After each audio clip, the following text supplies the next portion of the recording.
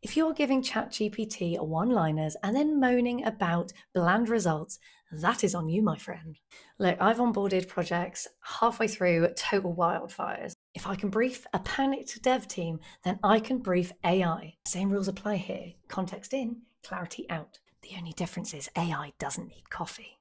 Everyone thinks AI is meant to save time, so they cut corners on writing prompts. But the truth, a lazy brief creates more rework at the end because of the rubbish it spits out. When you brief properly, you are engaging in what psychologists call cognitive offloading. You dump the mental clutter, set clear expectations, and let AI do all the heavy lifting. It's not about AI replacing you or replacing your brain. It's about freeing you up so you can do the things that you do best, being that human, being empathetic instead of firefighting.